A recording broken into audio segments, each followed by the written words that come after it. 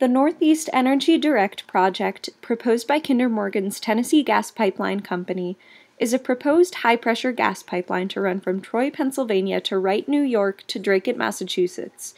Transmission lines are like the superhighways of gas transportation, connecting the avenues and streets of pipeline at drilling and distribution sites at either end.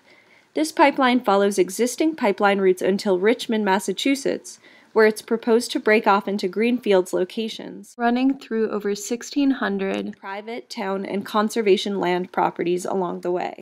There are lots of reasons why over 12,000 people so far have signed the petition to ban it. The pipeline will be buried, but most likely not deep enough. Federal law only requires pipelines to be buried 3 feet deep.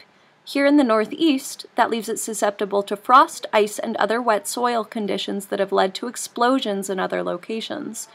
The 100-foot wide clear-cut required to install it would only ever grow halfway back, leaving a 50-foot cut through woodlands, farmlands, wetlands, and conservation lands.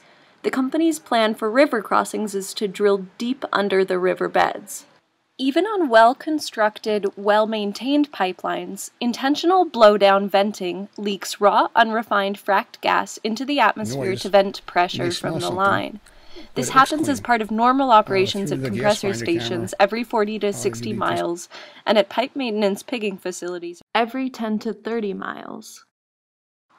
Aside from intentional blowdown points, pipelines are known to leak at every stage of transport, from wellheads and cracks in the fracking fields, through gathering line operations, transmission lines, and distribution lines to customers on the other end.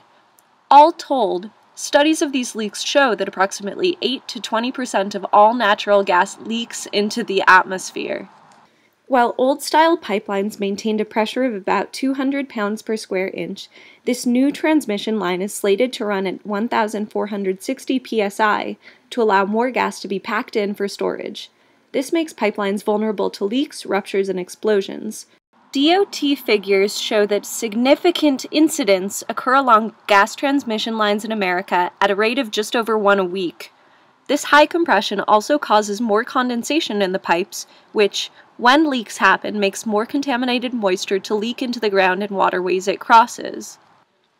Most gas is now extracted by hydraulic fracturing, known as fracking.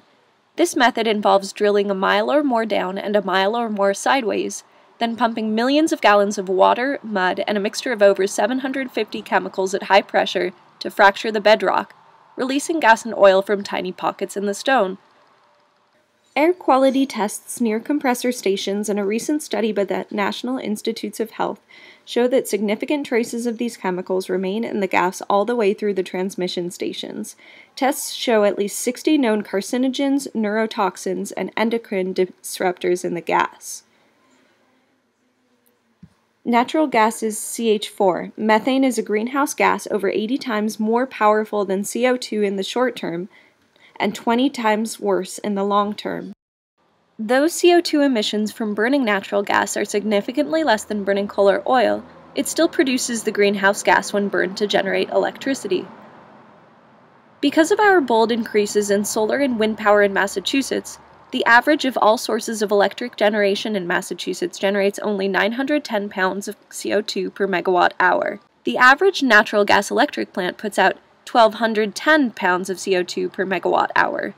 This means adding more natural gas to our energy picture would move us away from our state-mandated greenhouse gas emission goals.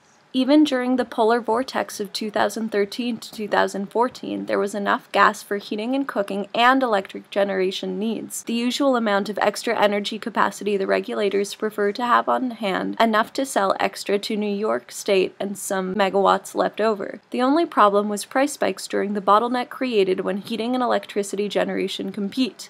This happens approximately 1 week a year. ISO New England and NESCO only called for 0.6 billion cubic feet per day. This pipeline is proposed to be 2.2 billion cubic feet per day. With about 4 times more capacity than the stated need, where are the other 3/4 likely to go? This pipeline will end at a gas hub in Dracut, where it meets the Maritimes and Northeast pipeline. Maritimes and Northeast used to bring gas from Nova Scotia down to Massachusetts.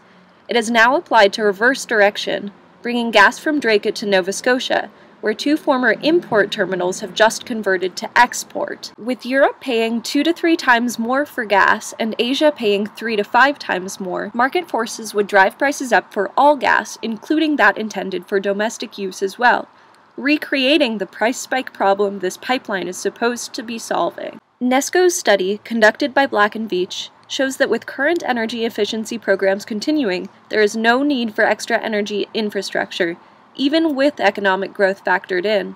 Asking all municipal buildings and schools to have solar installations where technically feasible could provide not just a boost to our clean energy balance, but help provide a more stable grid and fewer outages in times of natural disaster.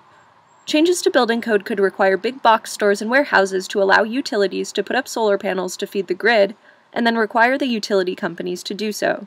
Fixing leaks in existing pipelines could save 400 megawatts of generation power currently being lost to the atmosphere. A recently passed Massachusetts law will be sealing up Class 1 and Class 2 leaks, which are safety hazards that are likely to explode, but it does nothing to seal up Class 3 leaks, which still waste the gas we already have. With an estimated cost of $3.75 billion, the pipeline is said by company officials to provide 3,000 jobs during peak construction. These are temporary jobs, lasting about 18 months, and many are likely to require specialists from other regions. Expanding efficiency in clean energy programs could provide up to 8 times as many jobs that are local and permanent. We've already crossed the bridge to a clean energy economy. It's now time to step off the other side of it.